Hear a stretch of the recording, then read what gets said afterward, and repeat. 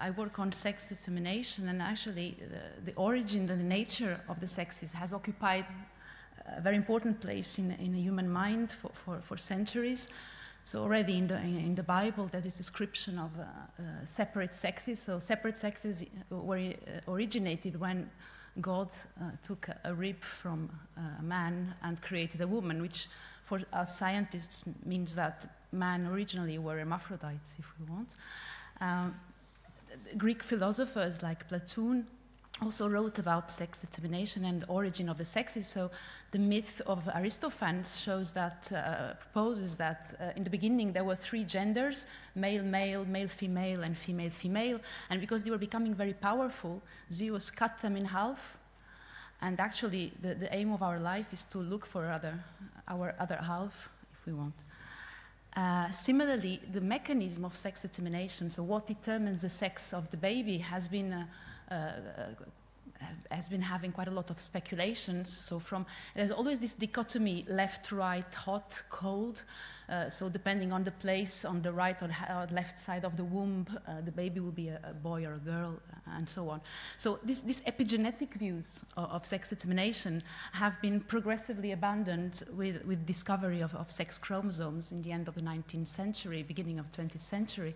And there we are, the male and the female individuals are determined by sex chromosomes. So the female has got 2 X chromosomes, the male has got a X and a Y chromosome. And what is quite striking immediately is that the Y chromosome is very small, is very, very, very small compared to the X chromosomes. And people have been quite looking at this quite frequently. And there's a model for why this Y chromosome has become very small. So actually a model that explains how sex chromosomes arise. So sex chromosomes are thought to have arisen from autosomes when a male determining or a sex determining gene arises in an autosome, and then close by there's a gene that gives an advantage for the male. So you want to stop recombination between these 2 genes so that the 2 genes are together in the same individual. So recombination suppression is the first step in the evolution of sex chromosomes. And then this non-recombining region progressively expands through acquisition of new genes that bring an advantage to that sex, but also because there's accumulation of repeats and junk DNA because there's no recombination anymore. And in the long term, this lack of recombination starts to induce this accumulation of junk DNA, and slowly this region starts to degenerate and there's gene loss, and that's the reason why the Y chromosome is very, very small nowadays. So the only genes that are left in the Y chromosomes are genes that are needed for the male sex. So of course the X chromosome doesn't degenerate because in the females it keeps recombining. But all this, does this model work for all sex chromosomes? Is this reduction in the Y chromosome size inevitable? Are the mechanisms of recombination suppression in these initial stages of the sex chromosome conserved across lineages? And why is it that some sex chromosomes are very, very stable, like human sex chromosomes, but other sex chromosomes have a huge turnover? Like frog sex determining regions, in different populations of the same species, sometimes you have different chromosomes that determine sex. So all these questions, people are starting to realize that despite the fact that meiotic sex, as we just heard, is very conserved across eukaryotes, the separation and the mechanisms that allow the separation, the differentiation between a male and a female are extremely, extremely diverse. So we can have, of course, the mechanisms that are epigenetic. So we come back to the epigenetics, like in the case of the crocodiles, where the temperature induces sexual differentiation in the baby crocodile, but of course the sex chromosomes with different sizes of regions and so on. What is striking is that the mechanism of sex determination, the different sexes have arisen independently in the different groups. It's not a single origin, it's different groups have different sex chromosomes. So the sex chromosomes of humans are not the same as the sex chromosomes of birds or of fishes or insects. But as you realize, I just showed photos of animals, and we are Jean yesterday mentioned the fact that we are totally biased in terms of research basically on 2 groups, okay? Opisthocones, so animals, and Archaeplastidia, land plants. And we know virtually nothing about what's going on outside the tree of life. So these are two only small groups, relatively small in terms of diversity in the whole eukaryotic tree. If we want to fully understand the diversity of sex determination systems and the mechanisms behind, we need really to expand this taxonomic breadth to study things outside these classical model organisms. So this is what we've been doing in my lab for the last few years, and we are really interested in this group, this faraway distant group, which is the brown algae that belongs to the straminophiles. So I point out that brown algae are almost as distantly related to land plants as they are to animals, even if they do photosynthesis. And brown algae are part of a very small amount of groups, of eukaryotic groups, that have actually evolved towards complex multicellularity. So despite this diversity, there are very, very few groups, there are only 5 groups that have tissues, organs, cellular differentiation, so complex multicellular patterns. And these are, of course, animals, fungi, plants, land plants, red algae, and brown algae. And, of course, we know very, very little about developmental patterning or sex chromosome evolution or anything actually on brown algae and actually in red algae also. It's very, very groups that haven't been looked at. So the brown algae are interesting for this phylogenetic aspect. They are, of course, they have enormous ecological importance for oxygen production in coastal areas and so on, but I will not go into that more ecological aspects. And there's another advantage of this group is that there's a model brown algae. I don't want to be, I mean, it's not as sophisticated as Drosophila or Arabidopsis and so on. It's a small algae that we use as a model system for the brown algae. So for the last years in Roscoff, in collaboration with a number of labs in a consortium, we've developed this algae as a model organism for the brown algae. And we developed a number of tools, genomic, genetic tools, reverse genetic tools, and so on. And we started looking at, we use this algae to understand how sex is determined in this group that is so far away distantly related to plants and animals. So the life cycle of these organisms, to start with, is already very different from what we are used to. So these organisms have a haploid sex determination. What does this mean? This means that the organism in this diploid stage has got a male and a female sex chromosome, which I will call U and V, because this is not exactly like XY system, okay? So U for the female chromosome, V for the male chromosome, and the sporophyte is not sexual. Sex is determined at meiosis, depending on whether a spore receives a U chromosome or a V chromosome. If it receives a U chromosome, then it will grow and become a gametophyte, so a multicellular organism that produces gametes, but this organism is haploid, okay? And it will then make female gametes or male gametes, then there is the syngamy, and the cycle goes on like this. So this is strikingly different from what we are used to see, which is sex determination during the diploid phase of the life cycle with XX, XY systems or ZW and other sorts of systems. So this is important. The sex determination system of Ectocarpus, so it's with 2 types of sex chromosomes. A V chromosome determines maleness, U chromosome determines femaleness. I'm sorry, I put blue and pink, which may not be nowadays apparently very politically correct, but I think it's just quite easy. Okay, blue for the boys, pink for the girls. I'm sorry about that. So what is striking is that the 2 chromosomes, cytologically, they show no difference. Okay? U and V are very similar, except for a region, for a small region, about 1 megabase pair, that contains about 20 genes in each. That is highly divergent. So it's male-specific region for the male sex chromosome, female-specific region for the female sex chromosomes. And we show that this region, actually, the recombination in this region is totally suppressed, even if recombination takes place in the pseudo-autosomal regions just outside. So what is striking also is that there is a symmetry. So male and female look relatively the same. The size of the non-recombining region is the same. The degree of degeneration is the same. And I have to say that the degree of degeneration is very small. There's not a lot of degeneration, which, if we follow the model of sex chromosome evolution, would mean that these chromosomes are probably young sex chromosomes. But I won't go into detail on the methods, but we could date the emergence of these sex chromosomes in the brown algae, and we show that they are extremely ancient. They are more than 100 million years. So they are very, very ancient. So it's very striking how come that such an old system, the sex chromosomes are not degenerating in this system? Why is it, even if they are very, very old? So what is preventing degeneration? So actually, the reason for this, that we think it's happening, is that these organisms have a very important haploid phase. So they have multicellular development within the haploid phase. And during the haploid phase, you're exposed to haploid purifying selection. So you don't have the other allele to compensate if you have a deleterious mutation.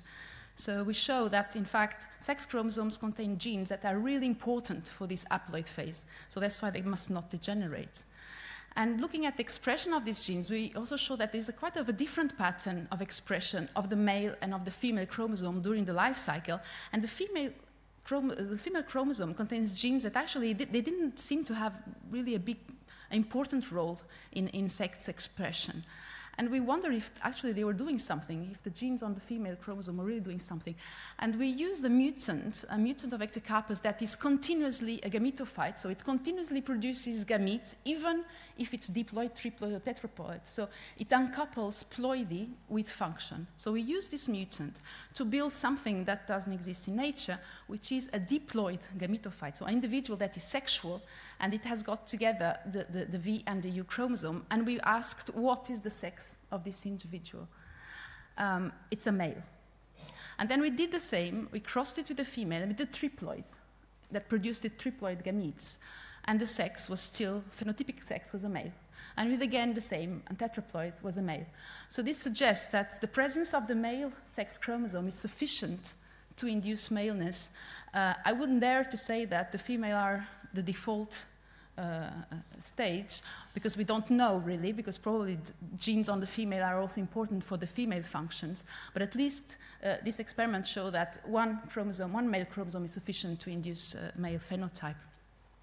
And there is a gene actually in the male specific region that is quite interesting, that shows a very striking pattern of expression consistent with a role in sex determination, with a very high expression during fertility. And this gene actually, it's a HMG domain protein coding gene. And HMD domain genes are involved in mating type determination in fungi, and also in sex determination in animals, actually. So the SRY gene, the gene that determines sex in humans, has got an HMG domain also. So we are currently, I cannot say this is the gene that determines sex in Ectocarpus, because we are still validating it, but we have now six species of brown algae across 150 million years. We have the sex chromosome of this species, and consistently this HMG domain gene is conservatively sex-linked across all these species. So this is already a good clue as a strong candidate for sex determination. So we are now validating this candidate. So we have sex-reversed mutants, and we have a tilling mutants collection to validate the function of this gene as a sex determination gene. If we validate this means it's very interesting, because it means that there's some sort of convergent evolution. So, some types of genes seem to be particularly good at sex, and I think we'll have a talk about this in a minute once I'm done.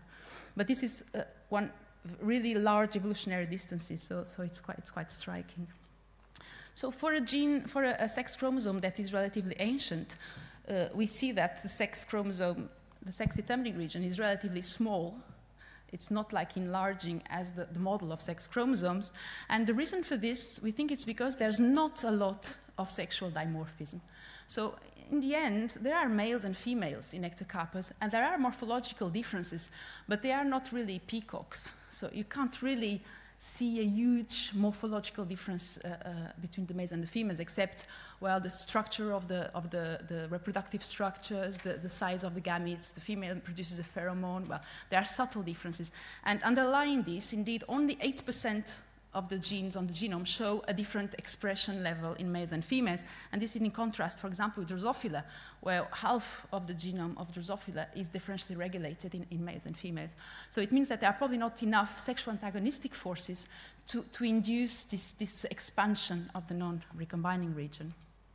So a consequence of the fact that the non-recombining region is small is that the pseudoautosomal regions just next door are relatively large. And this is quite different from what we're used to in the XY system in humans, where pseudoautosomal regions are relatively small compared with the non-recombining region. And these pseudo-autosomal regions of sex chromosomes have been quite mysterious regions of the genome because they are very hard to assemble. And I have to say we had very, very nicely assembled PAR regions in Ectocarpus because we did the sequencing with Sanger. And this facilitated a lot the assembly of this genome. So we took advantage of this to look at how are these regions evolving. And I will cut a long story short because we characterize these regions. In fact, these are quite extraordinary genomic regions with very strange characteristics that are not exactly like autosomes, as we would suppose, because they are recombining. So we would say, well, they must be like autosomes. It's not. The structure is very different. The types of genes that are inside are quite striking. And I'll just focus on something that I find particularly interesting, is that the Ectocarpus PAR is significantly enriched in orphan genes. So orphan genes are genes that arise specifically in one lineage. And sometimes they are selected for and they stay in the genome. Other times, if they are not used to, then they will just disappear. But the Ectocarpus PAR is full of these new genes, let's say. So there seems to be a higher rate of creation of new genes. And half of these genes are actually coming from exaptation of transposable elements that are in this region. And we use mathematical modeling in collaboration with a colleague, Denis Rose, to try to put this in a context of population genetics and to see what are the advantages for a gene that is a new gene to be in the PAR region. And we show that, in fact, if a gene is advantageous for one of the sexes and advantageous for the sporophyte generation, it is selected for to be exactly on the PAR region. So I will talk about, if you want to discuss the modeling, then I'm happy to discuss at coffee. So now we are looking outside Ectocarpus. So this is one of the brown algae. So we are starting to look outside. We have, in the context of a SEXy project and a recent FEO-Explorer project, a France Genomic project, we are sequencing about 50 genomes of different brown algae and looking at their sex chromosomes. And we started already looking for a few of them, like laminarias, so these kelp big algae. And in fact, we do see again these exceptional levels of gene traffic in sex chromosome and actually an excess of retrogenes that are moving out of the sex chromosome to autosomes. And these retrocopies are functional and they have a role in reproduction. And indeed, we are also validating this idea that bigger sex-determining regions correspond to more sexual dimorphism, because indeed, we can find a correlation between the size of the sex-determining region and the level of sexual dimorphism in this algae. So I'll just wrap up with some taking-home message, if you want. So sexes have emerged independently and repeatedly in different lineages of eukaryotes. These haploid sex chromosomes do have a different evolutionary history compared with X, Y, and Z W systems, but there are some universal features that have a reason, possibly this same sort of genes that are recruited several times as sex-determining genes. The life history traits are very important and have profound consequences on the evolution of sex determination, and the brown algae are a particularly interesting group to look at this because they show a large variety of life history traits that we can correlate with the evolution of their sex chromosomes. So I will finish here, acknowledging the people in our group and our collaborators and funding agencies, of course. And I leave you just with a very small, quick film of sex in Ectocarpus, so female and male fusion of two gametes. So the females attach to the substrate, they produce a pheromone that attracts the male, and then they fuse together. Thank you for your attention. I'm happy to take questions in French, if you want.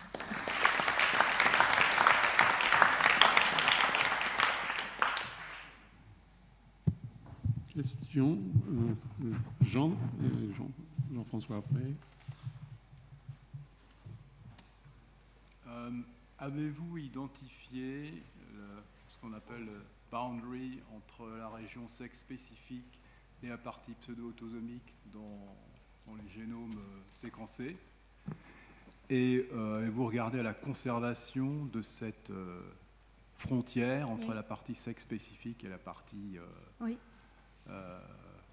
pseudo-autosomique. Oui, on regarde ça maintenant pour les nouvelles espèces. on a la région vraiment, la transition, la border, on l'a pour Ectocarpus. Pour les autres espèces, on a une d'un côté et pas pour les autres. Mais la région, elle n'est pas la même parce que justement, ces régions, elles bougent. Il y a comme un core sex chromosome, core non-recombining, et après, ces régions, elles bougent pas mal. Donc, c'est ce que je peux vous dire pour l'instant. Pour les autres espèces, on n'a pas encore assez de données. Jean-François Bach. Oui, nous avons organisé dans cette salle même, il y a quelques mois, avec Alain-Jacques Valeron et Claudie Junien, une réunion consacrée au dimorphisme sexuel. Et moi, ce qui m'avait beaucoup surpris, bien sûr, il y a le dimorphisme sexuel, tout ce qui est secondaire à l'imprégnation hormonale des hormones sexuelles, ça va de soi. Et bien sûr, je ne parle pas des systèmes de reproduction. Mais on était quand même arrivé à la conclusion qu'il y a quand même pas mal de caractères, normaux ou pathologiques, qui sont différents dans les deux sexes et qui ne sont pas apparemment liés à des différences d'imprégnation hormonale.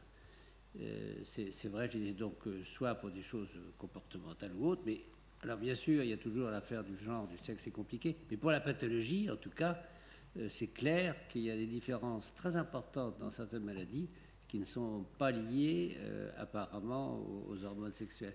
Alors, vous avez dit qu'il y a assez peu de gènes, mais est-ce que quand même on peut avoir une idée de... Est-ce qu'on en connaît quand même une liste significative de gènes qui s'expriment et qui ne sont pas directement liés qui ne font pas intervenir à la sécrétion d'hormones sexuelles à proprement parler? Pour les animaux, vous me demandez pour Notre réunion, c'était chez l'homme, hein, ou la femme, oui. Si vous voulez. Bon, là, je ne peux pas trop c'est plus éloigné de ce que je travaille. Je sais que pour les algues brunes, déjà, 3/4 des gènes, on n'a pas la fonction. Et ça revient sur ce que disait Jean Weissenbach hier. On ne connaît pas les fonctions. Après, je ne sais pas si vous parlez des 50% des gènes, par exemple, en drosophiles, qui sont différentiellement exprimés chez le mâle et chez la femelle, ce n'est pas possible que la moitié du génome soit liée à des gènes liés aux hormones. Donc, il y a sûrement d'autres choses. Chez l'homme, c'est pareil, je n'ai pas en tête exactement quel est le pourcentage de gènes différentiellement exprimés chez le mâle et chez la femelle. Ça va dépendre du organe, donc au cerveau. Évidemment, si on compare ovaire, testicules, ça va être complètement différent, mais le foie, par exemple, c'est peut-être plus similaire. Donc, c'est difficile à répondre à votre question de façon courte et tranchant. Oui. Est-ce qu'on sait comment la recombinaison est réprimée? Quels sont les mécanistiquement, qu'est-ce qu'il y a derrière?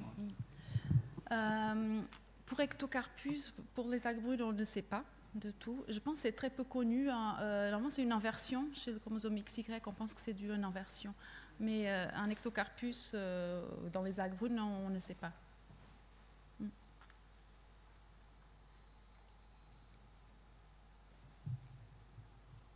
Comment, chez les algues brunes, on passe du système UV que vous avez décrit à des systèmes comme le fucus, où on a des individus de diploïdes, mâles ou femelles?